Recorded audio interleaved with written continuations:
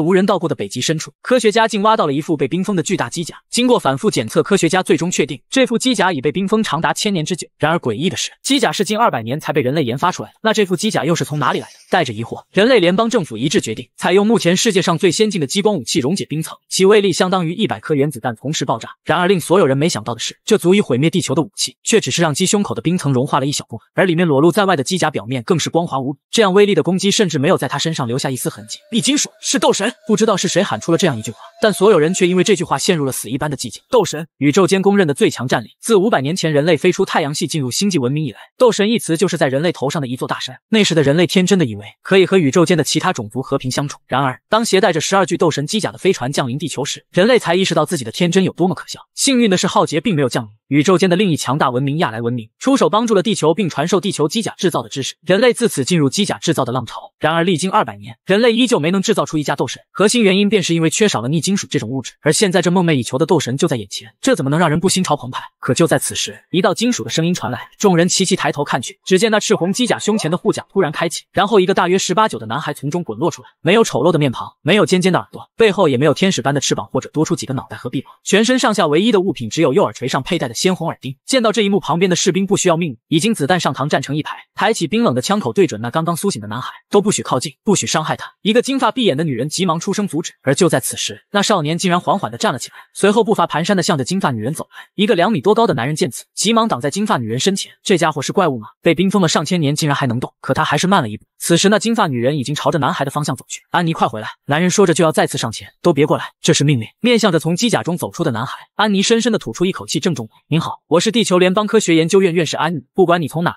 地球欢迎您。而此时的男孩已经蹒跚地走到女人身边，可一个不小心却又倒在地上，接着意识便陷入了模糊。等男孩再次苏醒过来时，发现自己身上插满了仪器，而身旁正站着一直在看报告的安妮。这是哪里？你们又是什么人？男孩疑惑地问着。安妮挥动着文件夹，这个先放下不谈，跟我们说一下吧，你是谁？记得不要说谎，我们刚才已经给你做过了全面的检查，你的基因与地球人的匹配度可是100%，只要知道你不是外星人，我们就是对你做什么事情也不会牵扯到星际外交纠纷了。说完了，会弄点吃的给我吗？男孩委屈地捂住了肚子。没问题，说吧，你叫什么名字？安妮发问了。男孩名叫宁杰。通过安妮得知现在是公元3057年后，发现自己已经1019岁了。你是谁？为什么会在那部外星人的机甲里？为什么会被冰封上千年？安妮的语气已是在逼问。我是宁杰，从前不小心被外星人绑架，然后做了点错事，于是便给冻了起来。宁杰轻松地笑了笑，看看安妮的脸色阴沉，随后又问道：你所乘坐的那部机甲是不是斗神？不是。宁杰甚至没有思考，直接回答：我们检测过，那台赤红的机甲全部金属部分都为逆金属。有这样普通的机甲吗？安妮握着文件夹的手攥成了拳头。蛇并不是你所说的斗神，全身逆金属构造也并不一定就能被称为斗神。斗神在宇宙间的翻译是守护者，他是保护各个星球文明的英雄，接受人民的膜拜。宁杰微笑地摇着头，少给我说些虚的，别以为地球还没加入星空之殇我们就是农民。所谓的斗神，最关键的便是红武系统。安妮撇了撇嘴，红武系统是只有斗神才具备的一种武装，虽然每一部斗神都各不相同，但原理则为借助驾驶者的某种特定的情绪，通过媒介产生出最奇特的兵器，具有足够破坏逆金属装甲的能力。那你在蛇身上找到红武系统了吗？宁杰叹息的直接滑进了被子。安妮站起了身来，虽不愿但还是得离开这病房。就像宁杰说的一样，安妮没有找到她期待的红武系统，甚至没有在名为蛇的机甲上找到任何成为武器的东西。不问了吗？我可不觉得你会仁慈的不使用拷问的招数。来到了门外，指挥官打起了哈欠，看下关于那小子的身体检查报告吧。安妮挥舞的将文件夹摔在了指挥官的怀里，他的痛觉神经退化了，对于精神类药物也完全免疫。别说拷问，哪怕我此刻杀了他，他也不会有任何的感觉。目前我还无法确定他是因为冰封时间过久造成了这样的一点，还是他本身就是如此的特。不过我们有的是时间，总有一天我会弄明白一切的。紧接着安妮的嘴角露出了一个恐怖的笑容。那么你打算把他怎么办？继续软禁在这病房里吗？不，我有更好的主意。安妮的冷笑让吴能不自觉地打了一个冷战。第二天，宁杰被强迫穿上一套工作服，随后在安妮和吴能的带领下，宁杰坐上了一辆银色的悬浮轿车。当车一驶出了实验室的地下停车场后，宁杰不自觉地微微侧目。别告诉我，你们带我出来就是让我参观的？当然不是，我们是要带你去读书。安妮笑着从前排的副座位上拿过了一只黑色的皮革书包，丢到了宁杰的怀里。宁杰见状，打开书包，拿出一本书来，书名为《人形机甲驾驶讲义》。书面的角落处用小字还印着机甲高等学院